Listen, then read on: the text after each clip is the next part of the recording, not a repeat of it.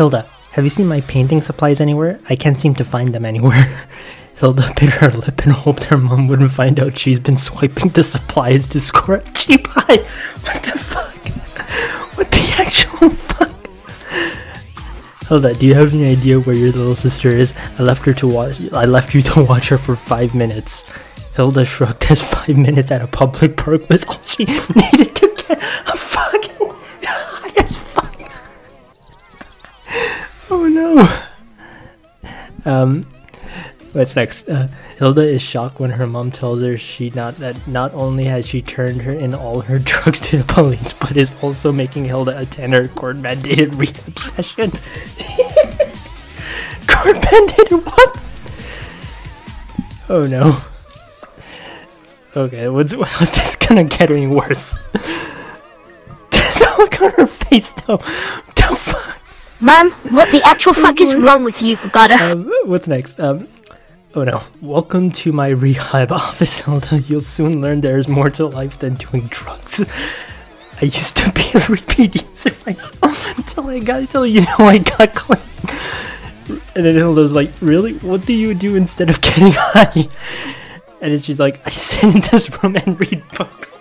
And she's like, that's it? Pretty much. Day in and day out, I enjoy these books. I have no friends or loved ones. Nothing but these shelves of books. Full of books. Just a bunch of books. That's my life now. Dude, now does this make you want to quit your addiction? Absolutely not, she says. And then she's like, perfect. The more repeat business I can get, the better. Oh god, she's trying to bleed her dry. What's next? Look, I get that you don't like being sent here every time you're arrested. Oh gosh, Hilda's being arrested. But look on the upside, you could be in prison. What happens in prison? Oh, you don't want to know. You sit in a room all day and read books.